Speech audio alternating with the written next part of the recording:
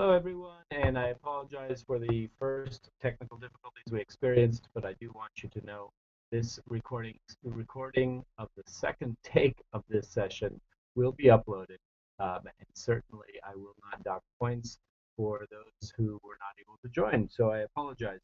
I am also 10 minutes later than I expected to start, only because of the technical difficulties. We will flex, we will change the process if we need to, or we figure out how to make this work one way or the other. I do apologize for the inconvenience. The one thing I do want to say is that I have already posted the slides as well as the link to this recording on the page for you to be able to access to use. I'm going to be covering in these sessions as much of the information as you need for your papers and the quizzes, and I'm expecting that these will be beneficial to you to be able to use to help you with your homework as well as your assignments and quizzes. So just a very quick information about myself. My contact information is on the slide here. I'm uh, very quick to respond to emails. The last 2 days, I've received a lot from the class, and I've been trying to keep up with it. I do have an expectation that the number of emails will start to go down a little bit, but I will be answering all of your emails within 24 hours. So please use the email, or the course space is the preferred, but the email or my phone number, if you need to reach me, is 206-406-8839. Now, I do work at the Sheraton Seattle Hotel. I've been with Starwood for 25 years. So I say that I work at the Sheraton Seattle Hotel only to let you know that I will not be able to respond immediately during the workday, but I will certainly get back to you very quickly. So again, just a little bit about myself. I want you to understand that my degrees, both my bachelor's as well as my Master of Business Administration degrees, were both earned online. And so I know what you're experiencing as an online student, and I want you to feel comfortable with the environment that we are going to be in together in this session.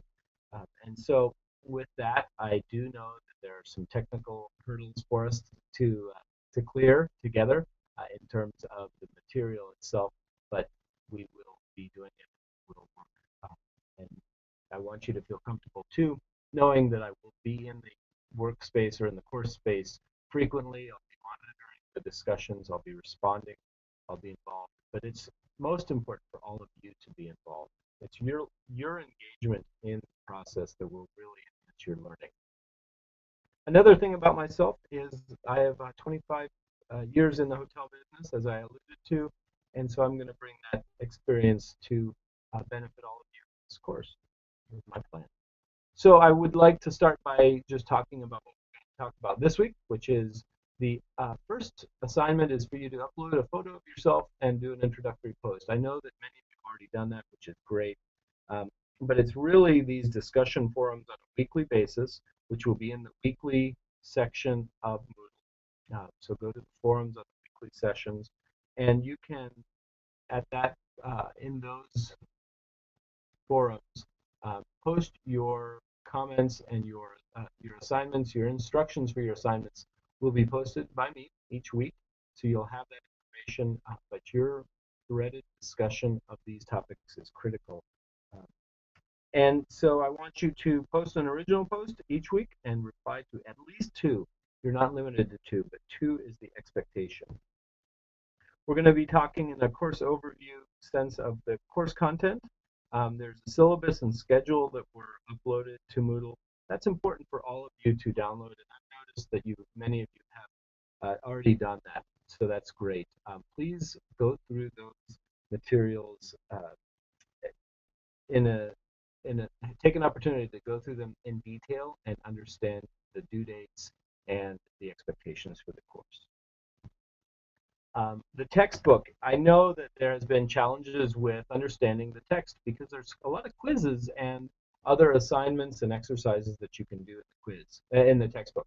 And I want to encourage you to do all of the pre-tests, the post-tests, and the activities to the point that you feel comfortable. You are not being graded on these within the textbook environment. So when you log into the hospitality uh, Schwanger and Harbour and Schwanger textbook, those quizzes that you do there will not be part of your grade, but they will help you to better understand the material. So I encourage you to do those quizzes as you're able to.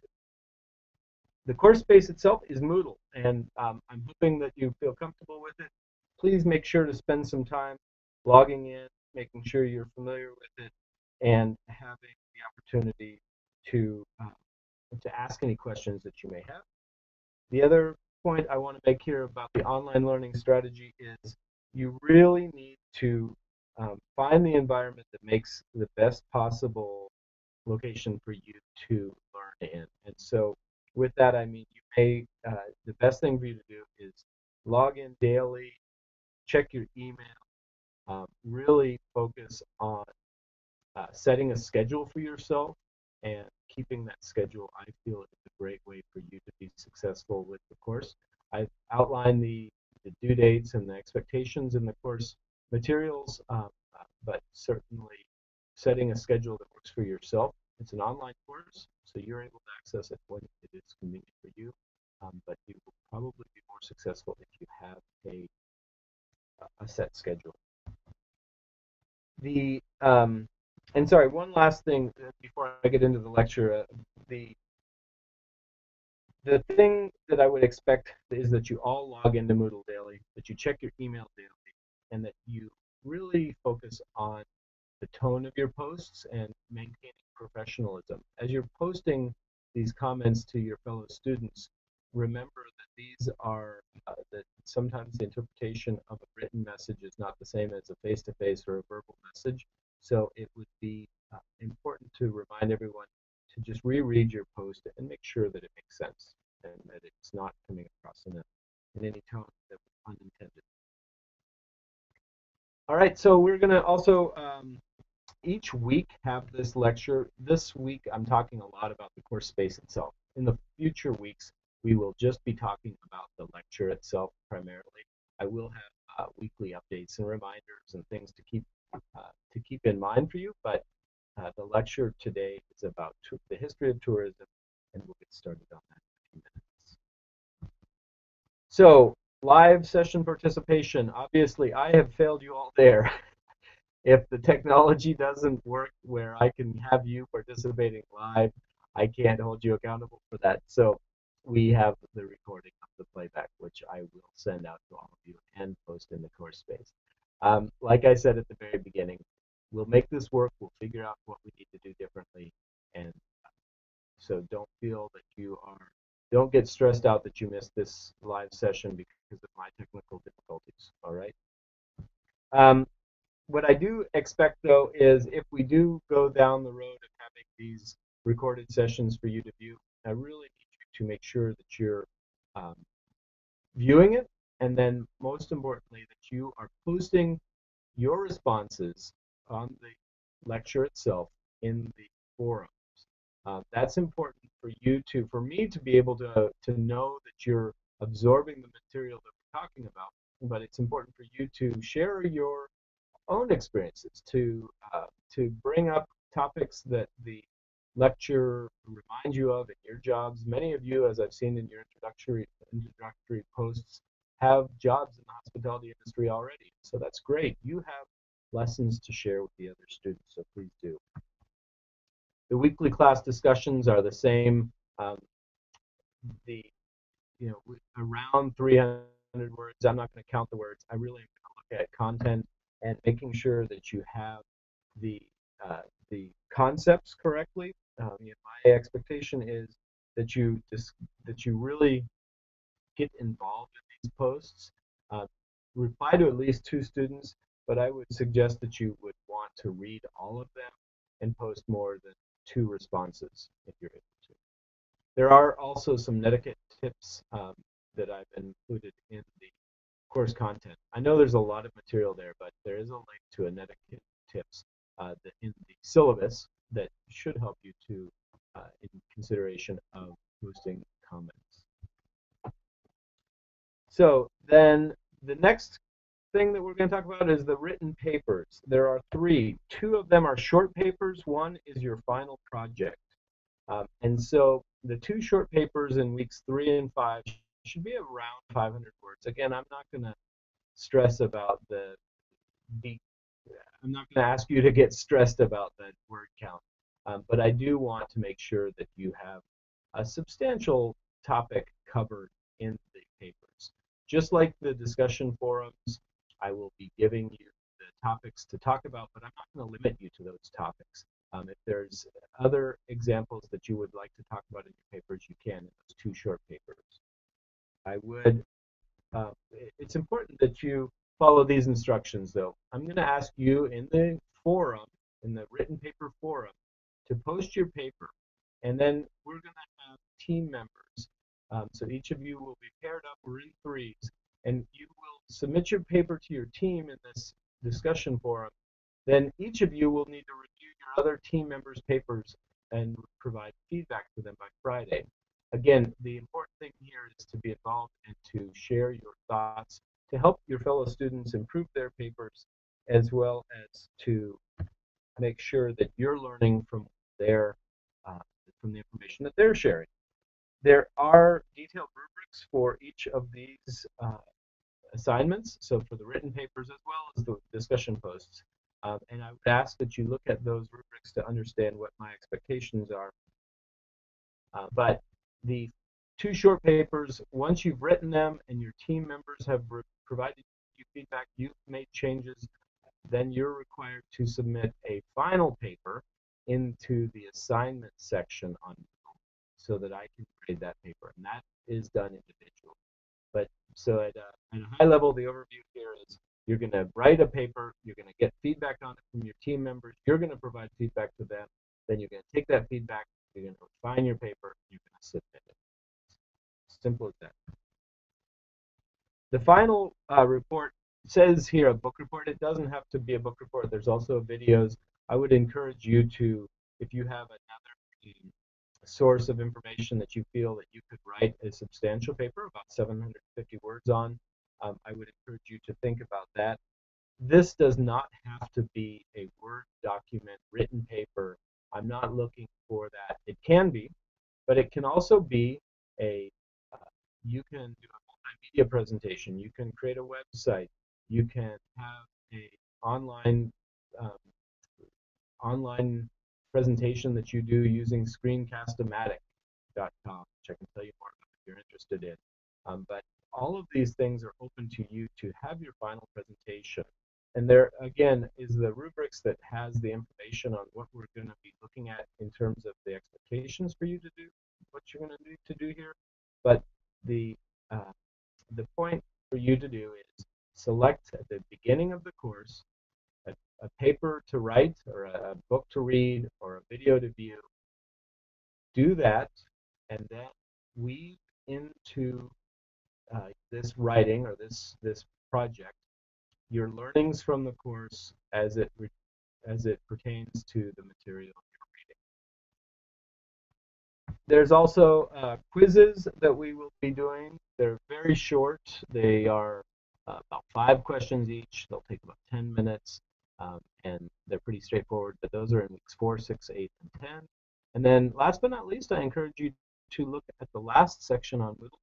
There's some extra credit that you can do, and we can be very creative there as well. I've given you some suggestions as to who you would want to talk to, but if you have other ideas for interviews, people that you may get some of the same information from, please let me know. So I've touched on some of these in our syllabus. There are the very detailed learning outcomes that I'm going to ask you to keep in mind as you go through the course. The course schedule is detailed, and it follows Moodle. And so the ask here is for you to have that course schedule, look ahead, understand what your due dates are, and plan accordingly. So this is the textbook that we'll be using. Hospitality, Our World, Your Opportunity. It is an online text. It's many of you have already done. It is purchased through an access code that you buy online at www.grtep.com. and you will go into each of these lessons and do the assigned lessons. So in week one, as an example, it is lesson one that you need to go through. Now I can, it is an online textbook, so I can see if you accessed it. I can see how long you worked on the projects. I'm not going to grade you on the content itself, but I do expect that all of you are going to be going through the textbook. It's very important for you to read the materials for you to be able to be successful in the class. And so I'm not going to be a big brother looking over your shoulder by any means, but I would ask you to please make sure that you're going through all of your assignments in the text. Now there is a link to the text in Moodle. So I've alluded to some of these online learning strategies, but I would like you to be aware of upcoming due dates, engage in meaningful dialogue, respond in a timely manner, especially when you have some of your uh, some of your assignments that you're going to be doing as a team in weeks 3 and 5, especially those papers.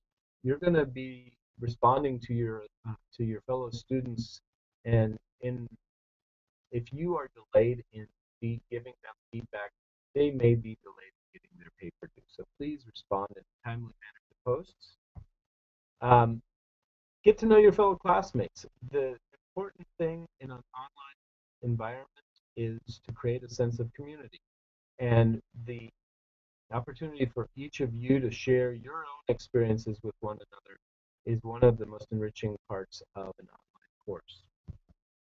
Last but not least, we want to have fun. It is important for you to spend the time in a manner that is fun for you. So don't take this too seriously. Have an opportunity to learn, and I'm not diminishing the fact that I am very serious about your learning, but it can be done in a way that is also fun. So another thing that is not listed on this slide with online strategies, if you have a question, contact me. Feel free. It doesn't have to be, it can be anything. Please contact me if you have any questions. I do want to let you know I commute from Tacoma to Seattle on Monday through Friday, and I'm usually on the road from 6 to 7 a.m. in the morning, and from about 5 p.m. to about 6 p.m. in the evening. And those are really the most productive times that I have. I will be working on the course discussions and emails at that time. And so if you ask a question at 9 a.m. as an example, you may not get a response back from me for several hours, but I will respond as quickly as I can.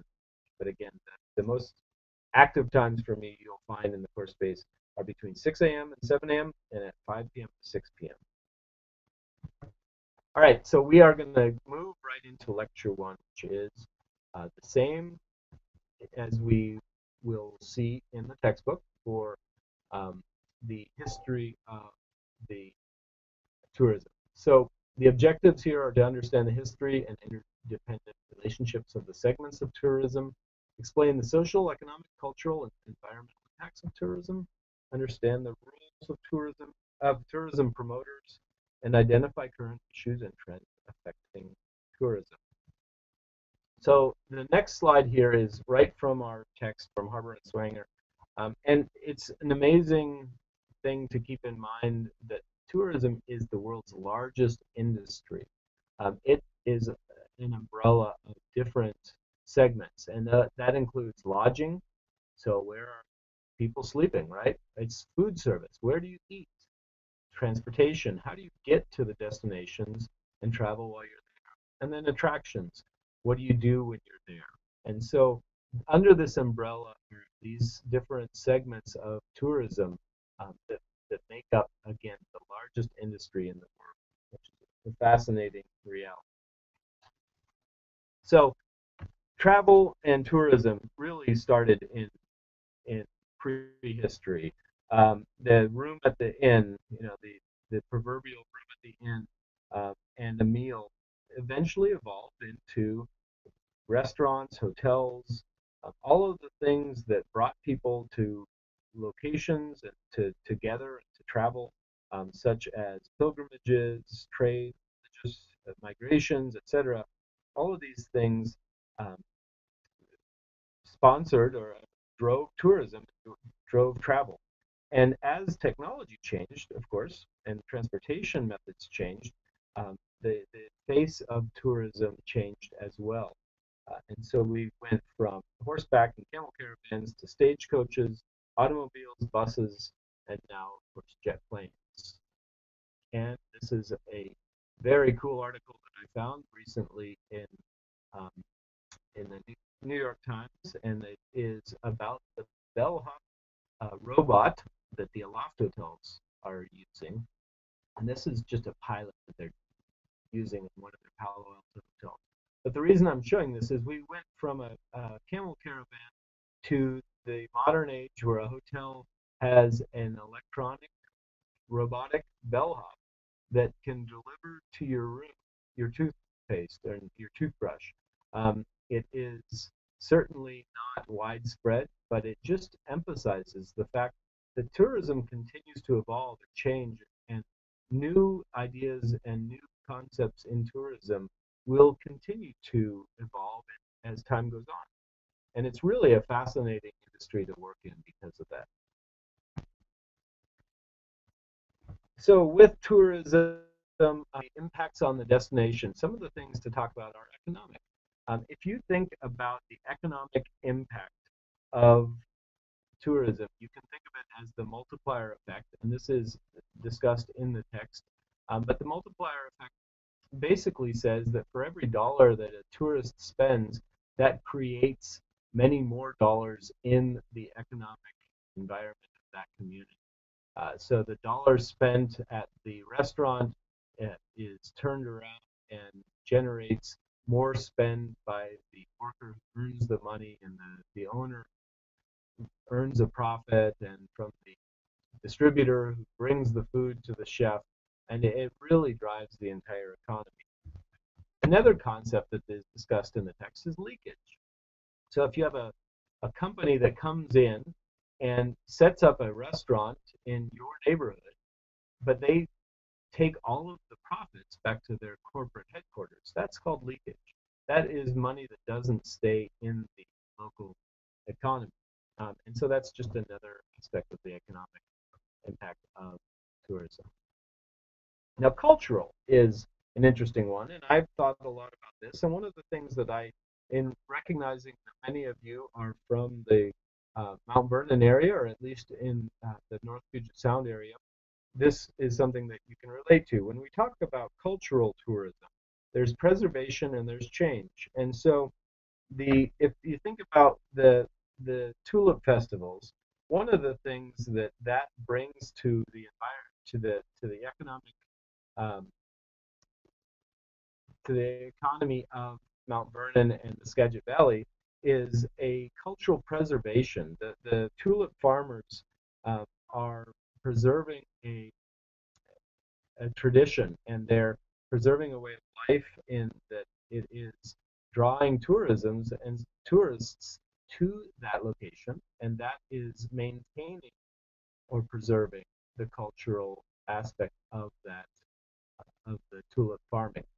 Now, change is also a component of this, and by that it means that when you have tourists, you end up bringing change to the area. You build roads, you build train stations, you build airports, you build ship canals, etc., and those all drive change.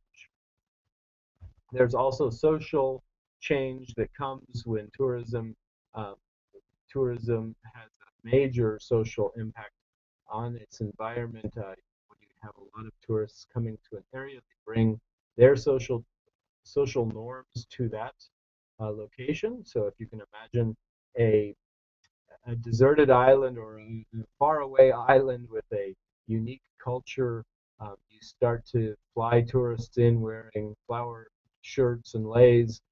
They're going to change the social aspect of that, as well as the cultural, but the social aspect of that destination. And then, of course, environmental, which continues to be a major issue, and we really have seen the greening of the tourist industry in the last few years because of the impact that tourism has on the environment. And we will continue to see changes there. So a few other things that I'd like to spend some time on are the issues and trends in tourism. One that is a big thing here for us is the demographic shifts. We have with our aging baby boomers and our millennials, we are going to see changes in our tourism, in hospitality, in hotels, restaurants. They need to shift. And there's actually an article in this week's assignment for you to read about how McDonald's is shifting to be able to attract the millennial market.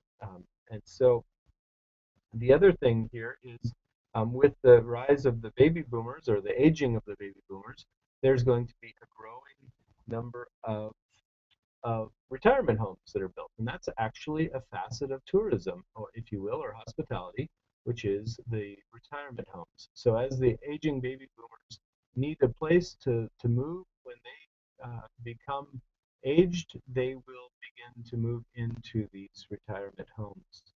And then as millennials continue to become a larger and larger uh, part of the world's economy, they're changing the tourism face as well by bringing their likes and dislikes and preferences to the attention of the hotel companies.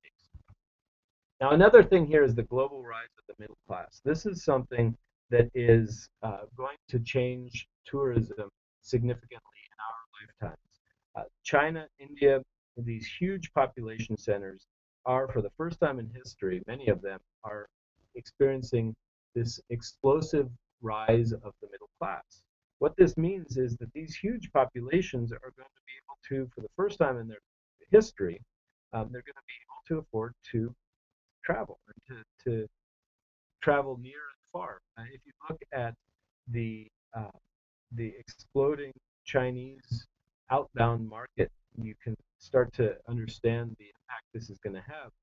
There are going to be millions and millions of Chinese travelers potentially that will travel not only to locations in Asia, in Eastern Asia, but also to the United States and to Europe, Africa, and that will make a huge impact on the tourism industry. Just as a side note, the hotel company I work with at Starwood Hotels, we've invested, my company has invested a significant amount of time training all of our associates around the world to be able to better prepare for this Chinese outbound tourist market. And that includes training on cultural norms, slippers in rooms, tea kettles available, translated menus, all of the things that will make our Chinese travelers more comfortable. And Starwood is, if you do some searches, you'll find other hotel companies are doing the same thing. Ecotourism is another area that is continuing to grow. There are many, many, many tour agencies and companies that specialize in ecotourism and that they have uh, a special niche market in ecotourism. There are Costa Rican uh, cruises that spend time aboard the boat in these secluded waters, the protected waters, I should say, off of Costa Rica, and then you have day trips that are very minimalistically designed to not make a big impact on the environment that go into the rainforest. Also, in Iceland is another area where more and more more and more tourists are traveling to be able to experience the, uh, the ecology of that environment. Um, and then the last thing here is the um, impact that the current geopolitical issues and recent events will have on tourism. And so these are things that you're going to see in your paper, in your newspapers, and on your news on a daily basis. These are things that are going to impact tourism significantly. And so you have the wars in the Middle East that are so unfortunate, but these are going to obviously impact tourism to those locations. You have Ebola. This has the potential to have huge impact on travel. if you can imagine what could happen, God forbid, if Ebola was to spread to spread beyond its current uh, area that it's impacted, which is in Western Africa, if it was to be um, something that was to be more widespread, you would certainly see a shutdown of a lot of tourist uh, travel. And then cruise ship incidents. You often hear articles or read articles about people who have contracted disease on cruise ships, and those obviously not only have bad PR for those companies, but certainly also uh, drive down tourism. So all of these issues are and trends are continuing to shape tourism as we know it and make it your career in travel, one of the best opportunities I feel to grow in. And by that I mean there are so many opportunities to to work in different aspects of the tourism industry, from as I mentioned, from retirement homes to hotels, restaurants, cruise ships. Despite this slide that makes it look like it's a horrible experience, cruise ships are a great place to grow your career. Certainly a place that many of you will hopefully have an opportunity to experience not only as a tourist, but perhaps someday as a employee. So the first lecture, as I mentioned before, being that it was not a live session, is very unfortunate, and I do apologize again. I had built time in for questions and answers, which, as it is, I didn't have an opportunity to uh, have that chance to hear from all of you. So I do apologize. Please note I will be looking at what I need to do differently next week so that we can have a live session. I know that these sessions work. I just don't know why I was having technical difficulties tonight, but I do commit to having a solution here for all of us to be able to get together on a weekly basis. So with that, I do want to thank you again for your patience. Thank you for joining or for viewing this online recording of tonight's session. Please take the time to put your thoughts down on the discussion forum for this week's lecture so that we can share what you are thinking about and what you're taking away from this session. And we will talk next week. So thank you, everyone, and have a great evening. Goodbye.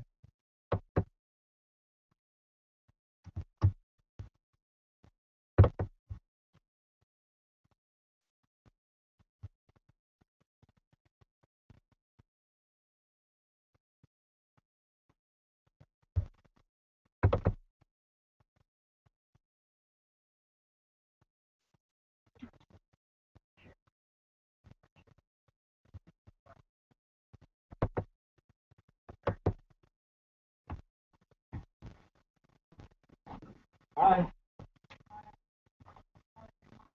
I'm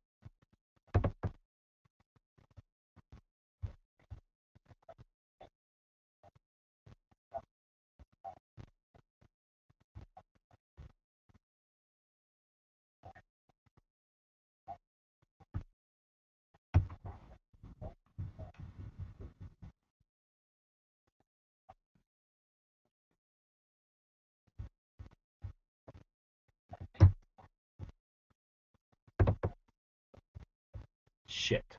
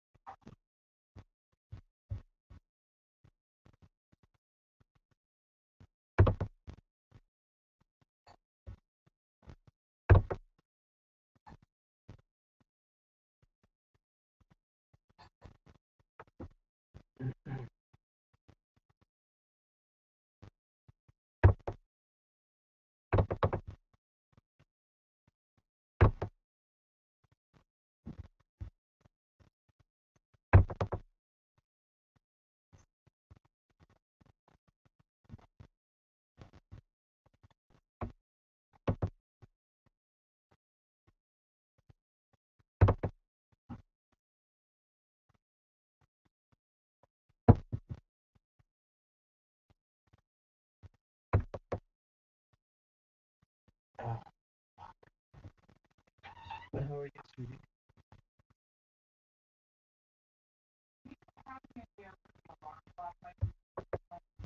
Yeah, I'll show you. Okay, I think I hold on.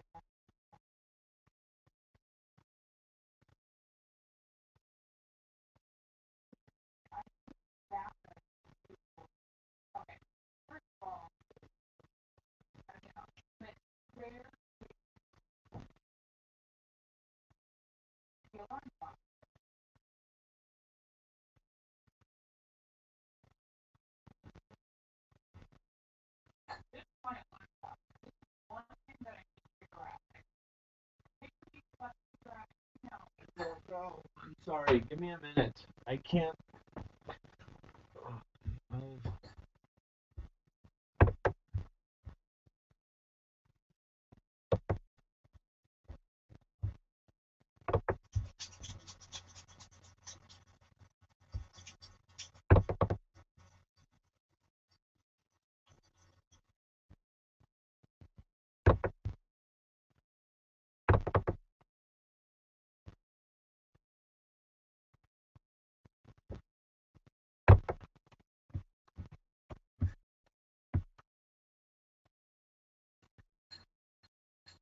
Sorry, I just had major technical issues on my first thing.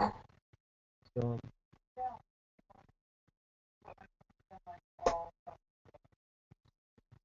give me 2 minutes and I'll come in.